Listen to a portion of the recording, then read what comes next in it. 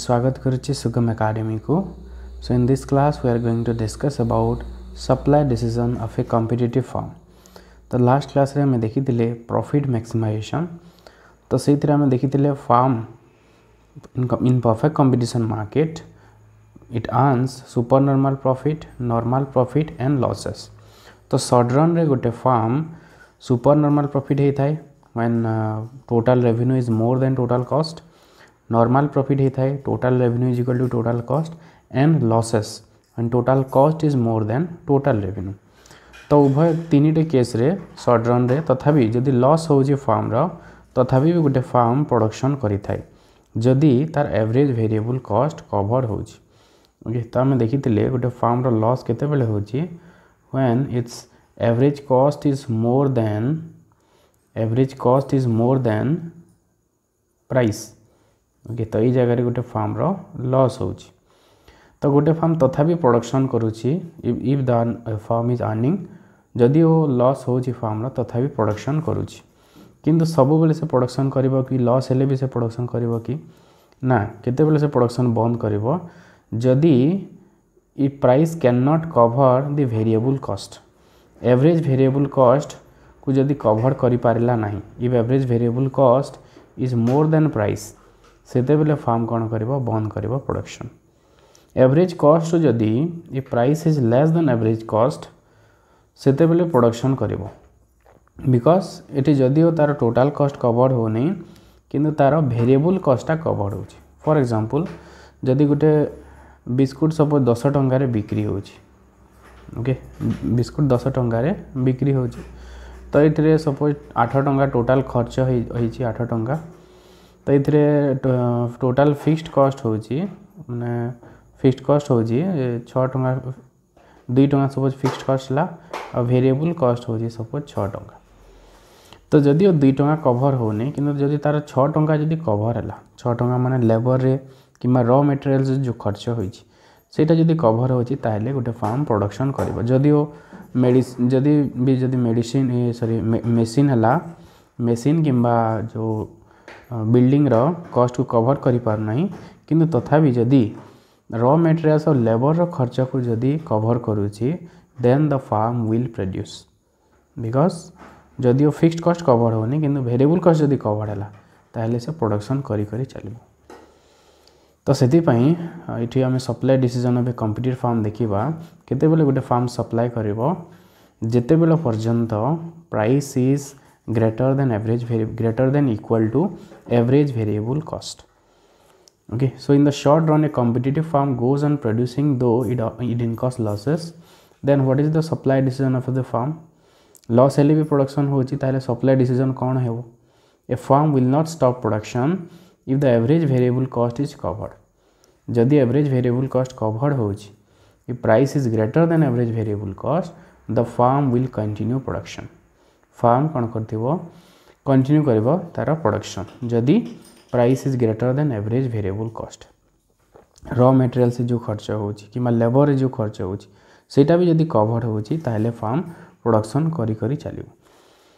किंतु जदि इ price is less than average variable cost then the farm will close down production.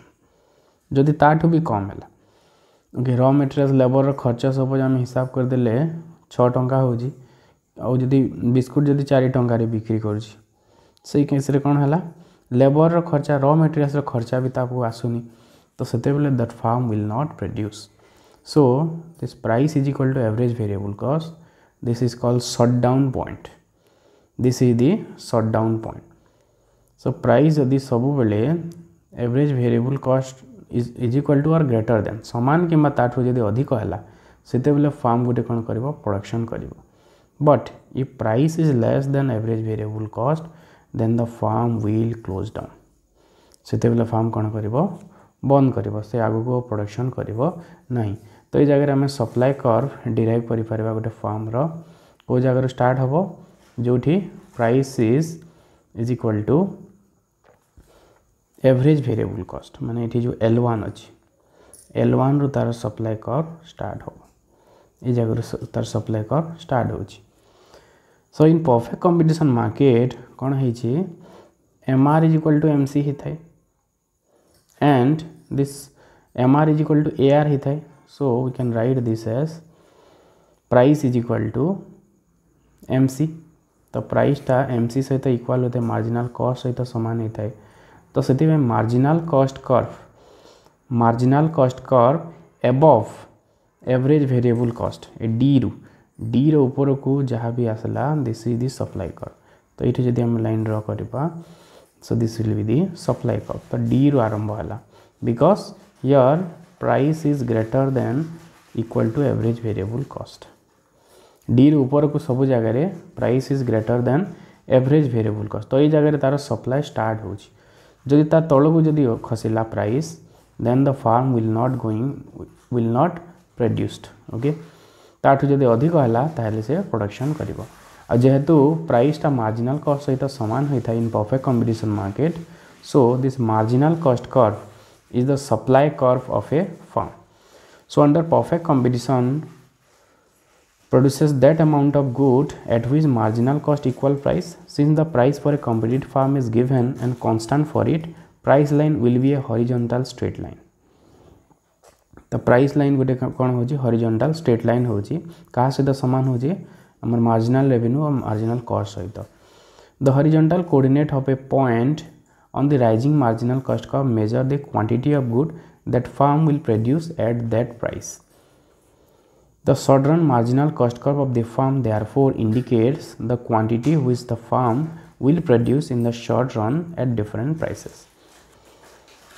तो short-run marginal cost curve कौन कहूँ different combination different marginal cost रे केते प्रोडक्शन करुँची गोटे फार्म ताकू इंडिकेट करुँची. तो याकू ही आम कहवा this is the supply curve of A farm. Okay this is the supply curve of A farm in the short run. गोटे farm row short run supply curve it is upward sloping and it is equal to the marginal cost curve above average variable cost. जो जगह average variable cost को intersect करुँची तल आड़ू ताठू ऊपर को कौन हो सब बोले price will be greater than और equal to average variable cost.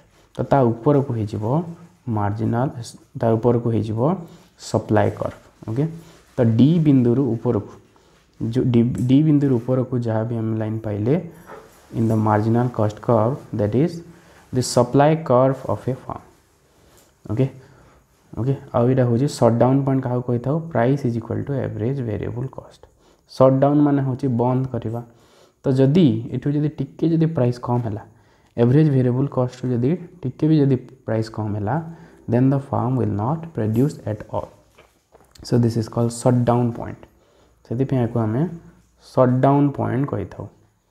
Short down मान हूँ बंद करवा. Okay so price is equal to average variable cost. This is the short down point for a farm. So this is about the supply decision of a competitive firm in perfect competition market. Okay, thanks for watching this video.